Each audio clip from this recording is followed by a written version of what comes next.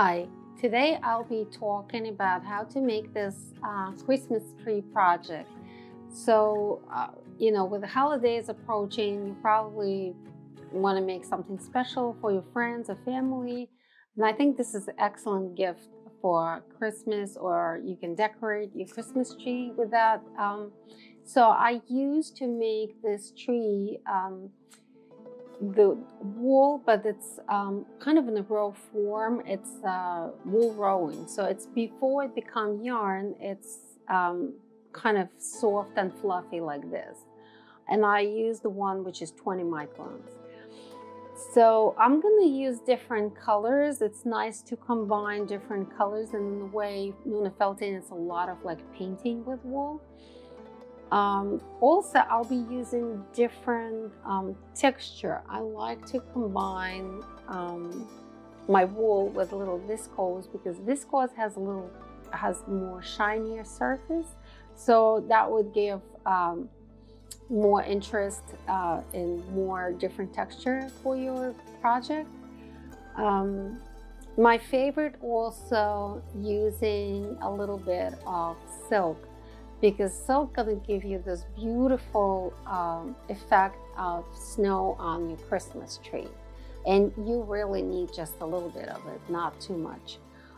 Also, if you Nuno-felting before and you have little pieces from previous project, you can use them, because it's excellent way to use unwanted yarn and be very creative and use different materials.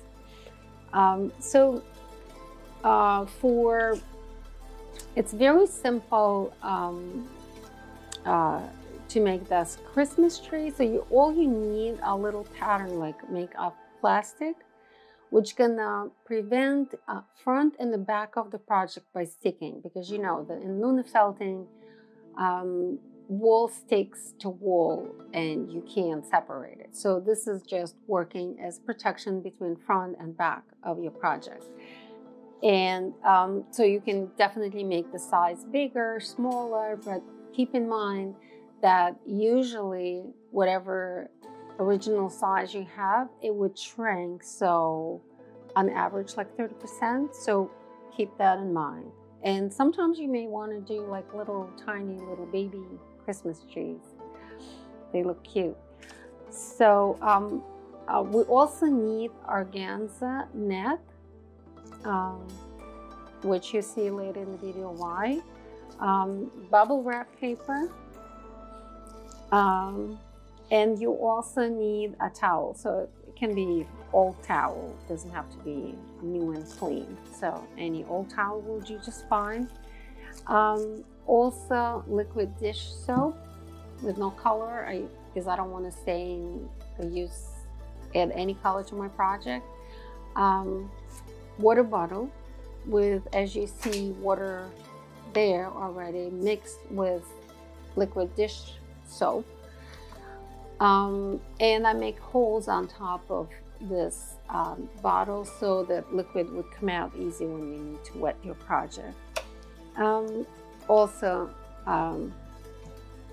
piece of hand bar soap. It's a small one. I cut it in small pieces, just easier to use. If you want to purchase the kit for Christmas tree or with a template and some yarn, you can go on my website, which is www.Oksana Fiber Studio, and find it in my shop. So we're going to use rubber bands to secure the sides of the wall you make with your project in it. And it's just easier to roll it when you have these two rubber bands on the side. So this is about it. So now we can begin. So we're going to use 3 different shades of green color and a little bit of viscose. Also for embellishment, we'll be using some silk. So we start with lighter color of your wool rowing, and we're going to place it, separate carefully leaving, not forcefully leaving the long sides of the wall connecting to each other and overlapping when you're laying it horizontally. And just keep doing that till you cover the whole entire surface.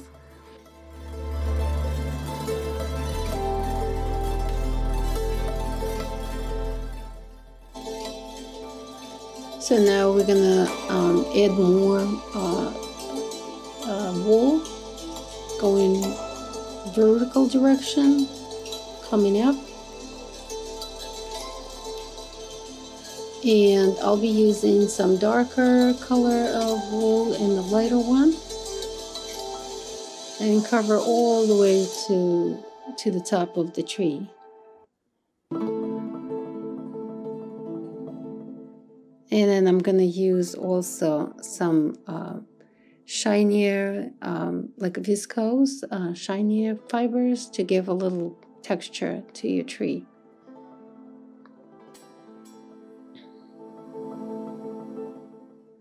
You don't need a lot of it, just a little bit, just for a little bit of texture. And then using some silk fibers, placing them very lightly, opening up all the fibers right to the top, which eventually are going to look like frosting, like a snow on that tree. You don't need much of it, so just, you know, really just have to see the colors coming through and shape it.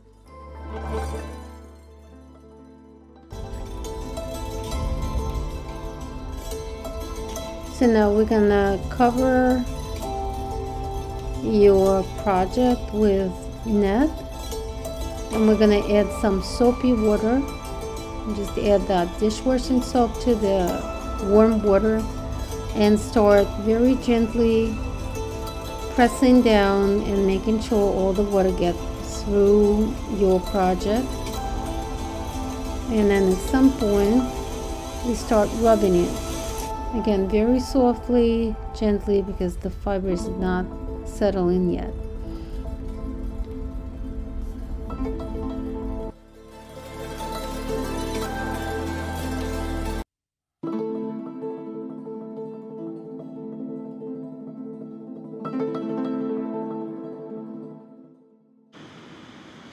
So now we're going to remove the net off your project. Be very careful because it may start sticking to the net. And then make sure you fold the bottom of the tree under so the plastic is still showing. And then start working softly, again very softly, on the surface of your Christmas tree. Then carefully take it under and flip it over, and again making sure that that plastic is still sticking, and then fold the rest of the fibers to the front, trying to get them as close as possible to the edge and slightly pulling with your fingers.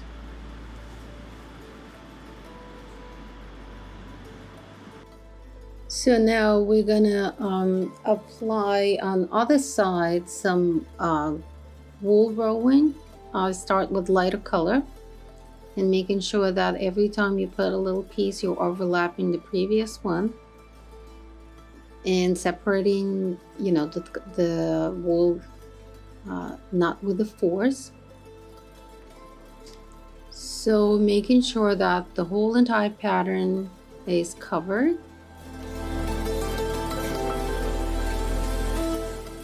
And keep going all the way to the top.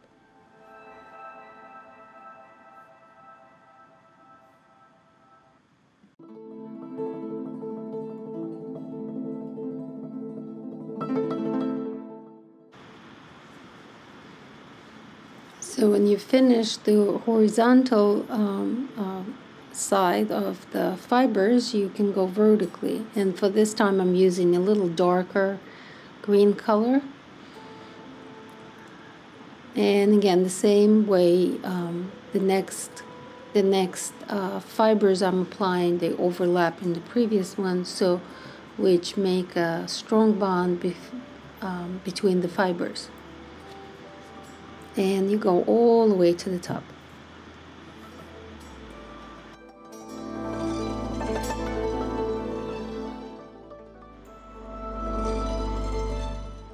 So the next thing, we're going to use a little bit of viscose to give a little shiny surface for your Christmas tree.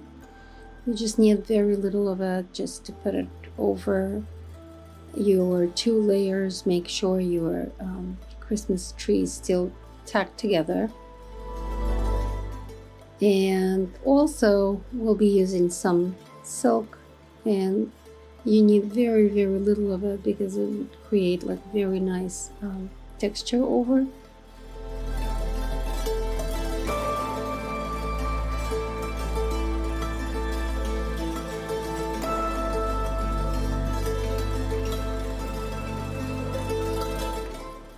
So the next step, you should kind of reinforce this part by applying just very light layer of wool, kind of gluing it to the rest of the fibers.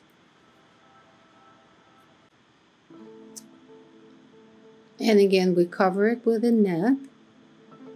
Add some soapy water. It's better if the water will be warm because it helps the fibers to connect a little better. And again, press down to make sure that all the water goes through your wool, and start very gently rubbing it and helping fibers to connect better. And first you try to do that very softly, not disturbing the rest of the connection between the fibers.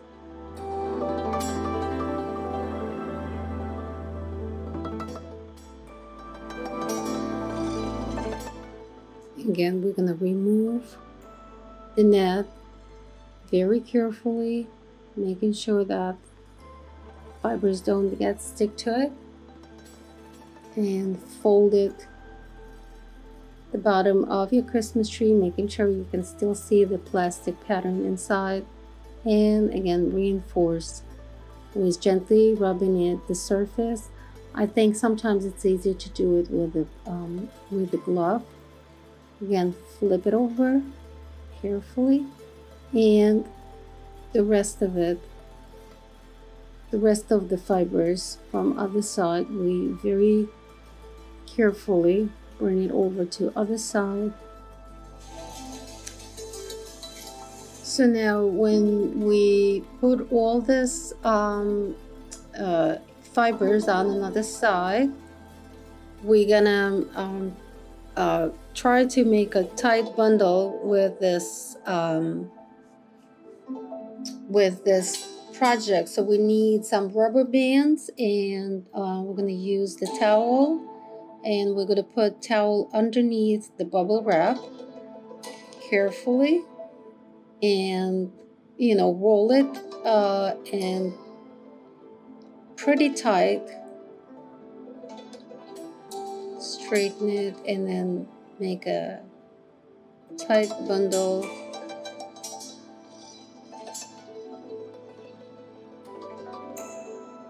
And then secure the sides of the bundle with some rubber bands. It's just easier to roll this way.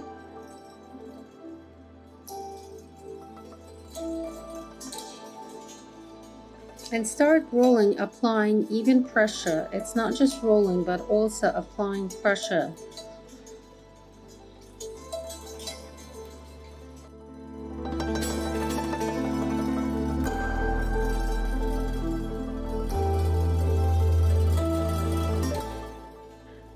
So now we're going to carefully remove rubber bands on both sides. And open your bundle. So again, do it carefully because your Christmas tree, your project can get stuck to the towel. Turn it face down and straighten it up a little bit and make another bundle. Again, repeat everything, secure both sides with rubber bands and roll.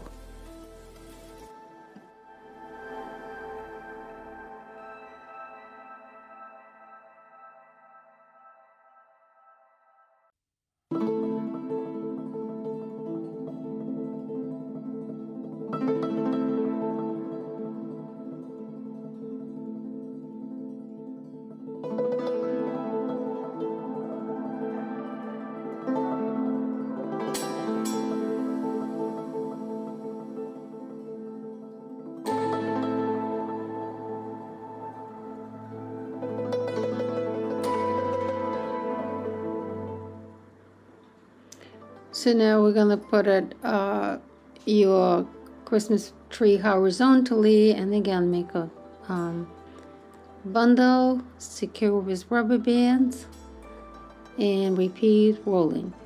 So we're doing that 4 different directions for fibers to connect better, and also when we do that, the fibers shrink, so the whole entire Christmas tree would shrink evenly in all different directions.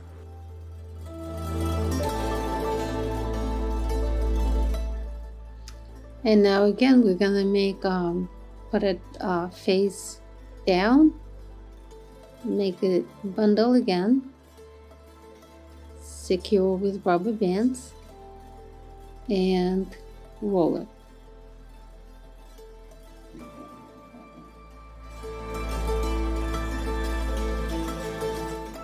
So when we open our bundle, so we see how much the Christmas tree shrunk. You can see it because it's much smaller than the pattern we begin with. So now carefully holding both sides, remove the plastic pattern. You don't need it anymore because both sides now not connected, they actually separate, and you'll see you have a little 3-dimensional triangle, which we're going to make it look like a Christmas tree. So now we're going to add water to bubble wrap, and we're going to rub some soap against the surface to create some suds, which is going to help us to work further on our project. So we start by the edge, and we start gently rubbing against the bubble wrap to reinforcing the edge first. Again, go gently, don't go too strong.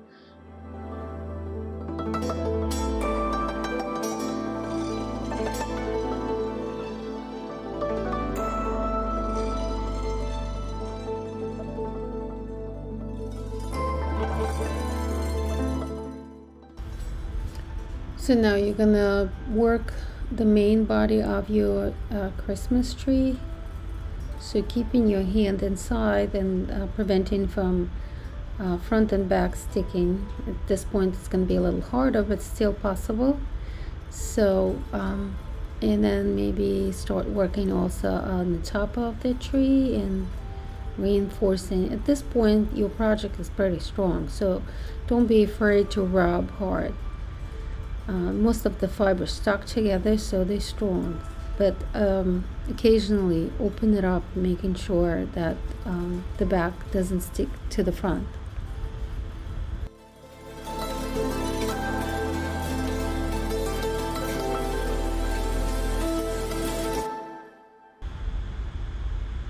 Keep working on your project and work a little harder now on the bubble wrap, because your project is strong at this point. But keep opening and kind of shaping your project while you're doing that.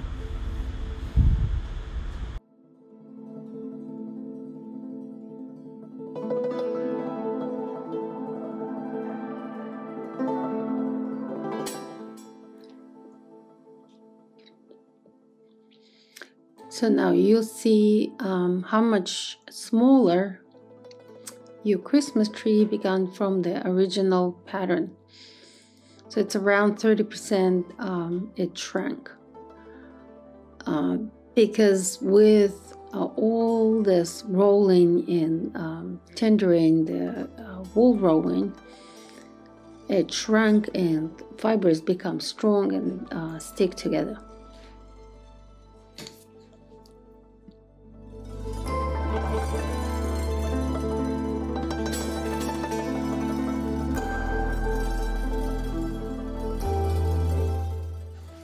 So keep shaping your project, and with between your hands, just kind of rolling, especially the end of the tree, just to make the edge tighter and stronger, and keep reshaping it every time you do so.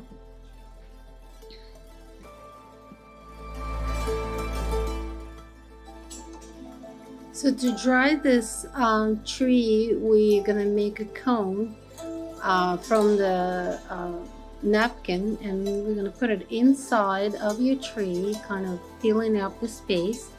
So when your project dry, it's not gonna be flat, it's gonna be three-dimensional.